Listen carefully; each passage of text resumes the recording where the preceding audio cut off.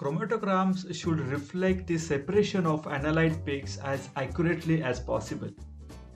Baseline anomalies not only affect data presentation but can also lead to problems with identification and quantification of the analytes. Baseline problems includes noise, wandering, drip, ghost peaks, and negative peaks. So these symptoms can have both mechanical and chemical origins. Hi, Bhaskar here, and this video is going to highlight some of the important tips that you can apply in your lab to reduce or completely remove these anomalies. So let us begin our talk with the point number one, where we are going to discuss about the UV detector and how the flow cell and its lamp can result into a baseline noise. The first point is the air bubble inside the flow cell. It is important to degas both aqueous and organic mobile phases for gradient operation. I mean, you must also degas the mobile phase even for the isocratic operation too, but it becomes very critical when it comes to a gradient evolution operation. Inadequate degassing of the mobile phase can cause air bubbles to form inside the flow cell, since the high pressure that keeps bubbles or the air bubbles moving at the front of the column is actually can get trapped or released inside the flow cell. For that reason, degassing the mobile phase is very important. In case if your air bubble is not getting removed off, you can flush the flow cell by using water followed by methanol. The reverse flushing of the flow cell is also a good idea, where you can just reverse the connection of the flow cell and you can change the direction of the solvent coming inside the flow cell. The second important point is the lamp energy. A weak lamp can be source of short-term noise and wandering baselines. So after you correct any problems with the flow cell, you are going to reinstall it and perform a lamp intensity test by following the manufacturer's recommended procedures. Or even if you are using this lamp for a good period of time, you may be checking the performance of the lamp as a part of your calibration studies. So assess a drifting baseline with and without flow to see if the rest of the system is contributing to the clearly visible flow cell or detector problems. Replace the lamp if required, both deuterium and tungsten if really necessary. So the third point is contaminated flow cell. So reverse the flow cell by altering connection and flush the flow cell with a strong solvent. This trick can also be used to even remove the trapped air bubble. But if if the dirt is not removed off completely, then cleaning the flow cell with one normal nitric acid under the expert's advice can be carried out. But be very careful while using the nitric acid for flushing off your flow cell. You can also think of cleaning the flow cell from the outer surfaces with a solvent like methanol. Make sure that the surface of the flow cell is not opaque. The second point is pump, mobile phase, and mixer. The first point is pump pressure pulsations.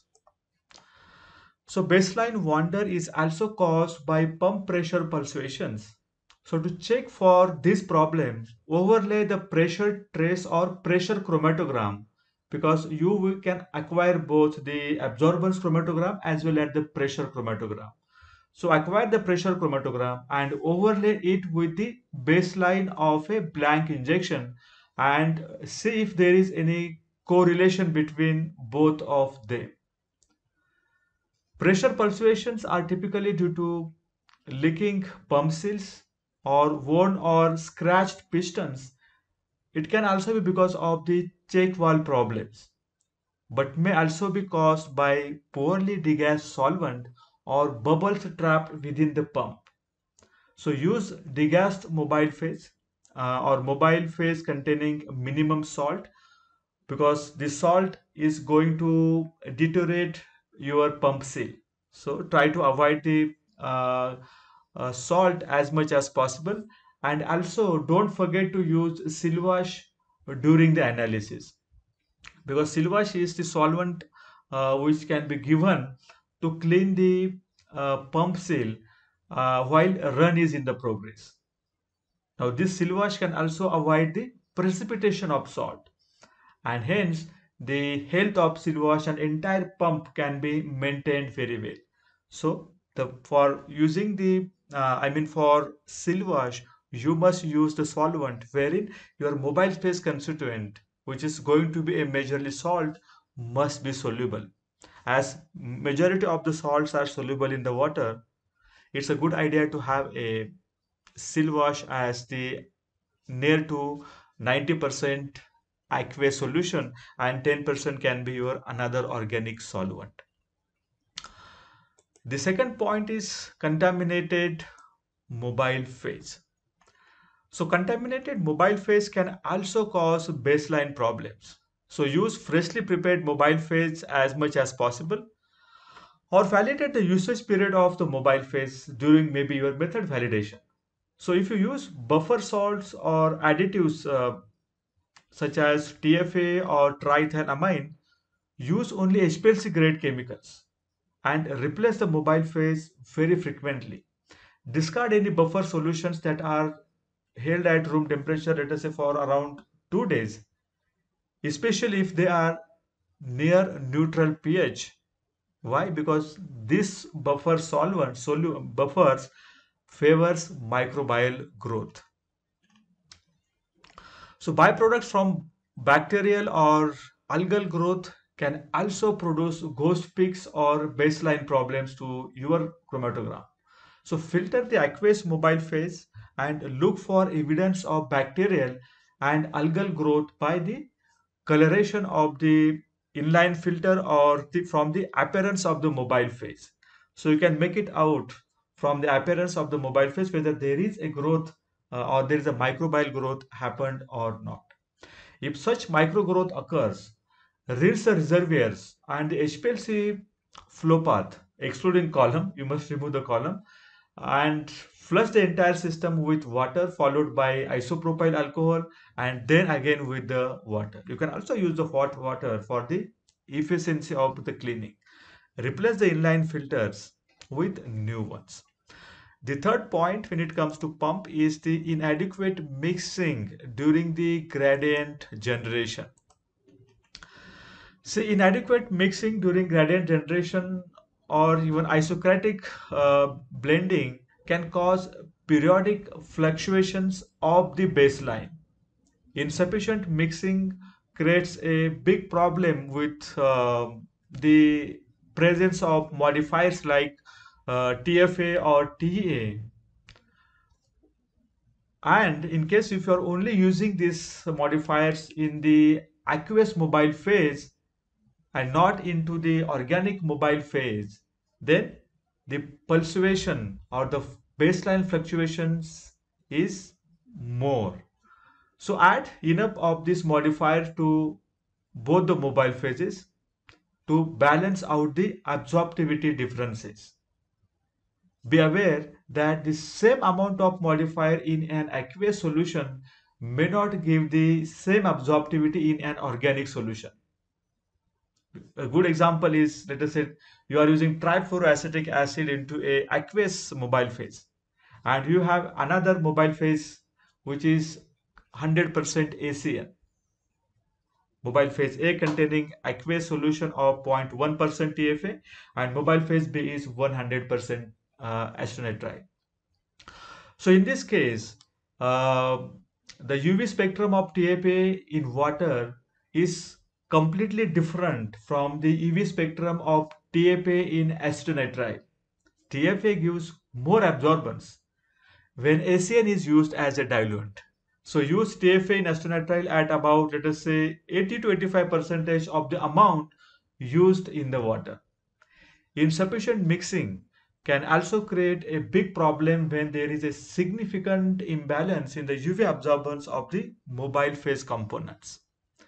Let us talk about the point number 3, where the column and column temperature. The first one is trapped impurities inside the column. So column related problems can also cause baseline fluctuations. Impurities from samples or even mobile phase can get trapped inside the column or at the column frit and eventually leach out, causing ghost peaks or negative peaks or a wandering baseline or a drift in the baseline. Now, these symptoms can occur in addition to poor peak shape. You must have seen that in case of this column drift get choked with the salt precipitation, your peak shape also can get deteriorated.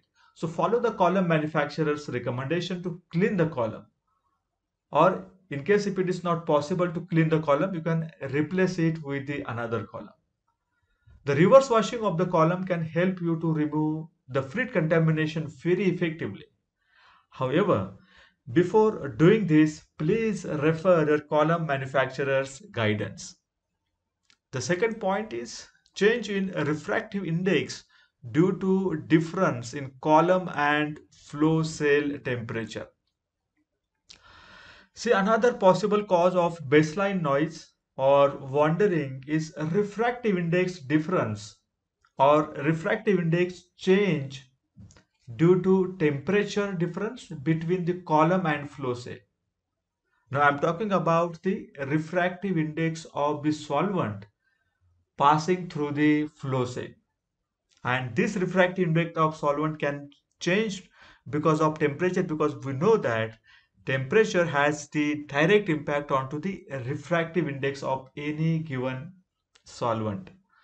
If the column temperature is more than, let us say, 20 degrees Celsius above the ambient, for example 50 degrees Celsius, then you must consider using a thermostat or column oven to maintain the temperature of the mobile phase that get exit from the column and then is going to enter inside the flow cell with the as much as flow temperature possible.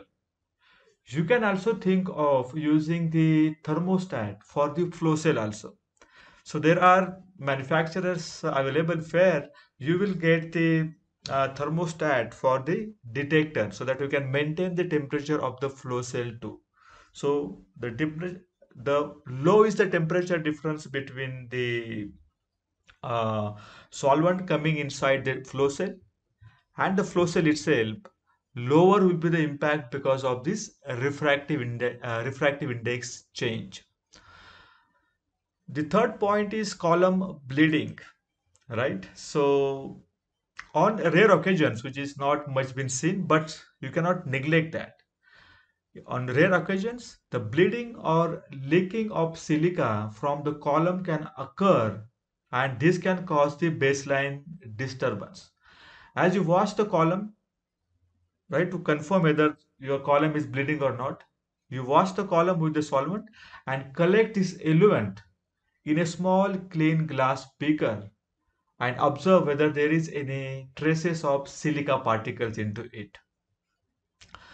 The fourth point is the UV cutoff detection wavelength and the sampling point or the sampling rate. It's not a sampling point, but the sampling rate. And I will explain all these three important points in the coming presentation. The first, let us talk about the mobile phase with the high UV cutoff. So the mobile phase containing solvent and salt with high UV cutoff values can increase the baseline noise. What is meant by UV cutoff? The UV cutoff is the absorbance value near about zero point 0.5 absorbance unit. So that wavelength is called as the UV cutoff of that particular salt or the solvent. For example, the UV cutoff of ACN is around 200 nanometer or even lesser than that. That indicates that the ACN gives the absorbance of around zero point 0.5 AU at 200 nanometer. So usage of UV cutoff or the usage of high UV cutoff solvents such as THF or salt such as citrate salt should be avoided wherever possible, because the more is the UV cutoff, you will get the more amount of noise. So use HPLC grade solvent. It's also very important to which grade of solvent and salt you are using, because it has been seen that if you use the secondary grade salt or solvent, that can increase your baseline noise.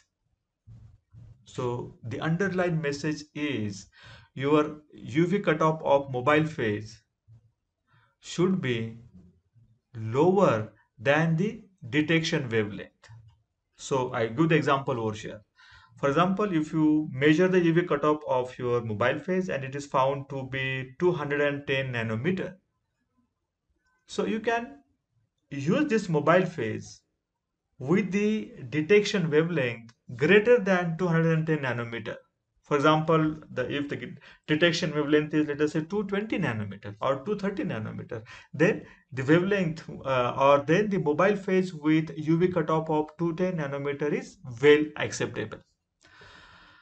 The second point is about the low wavelength detection. Now, this is about the UV detection technique where you are going to select your wavelength of detection. So, in UV detection, the lower wavelength results in more noise. You must have seen that. So, wherever possible, the selection of a higher wavelength can be selected because it reduces the baseline noise. The higher wavelength generates the lower noise as compared to the lower wavelength. For example, if the compound has a lambda max at 210 nanometer and 250 nanometer, preferably use 250 nanometer as the detection wavelength, where you are going to get the lesser noise as compared to 210 nanometer. This will result in much lower noise and your baseline will be smooth. The third important point is the higher sampling rate. So the sampling rate is nothing but the number of data points collected per second. So if higher is the sampling rate, more will be the data points collected. And these data points are used to build the peak curvature. So sampling rate is very important to confirm the adequacy in terms of building the appropriate peak. Otherwise, you may end up getting the insufficient data points, which will result into the inappropriate peak building.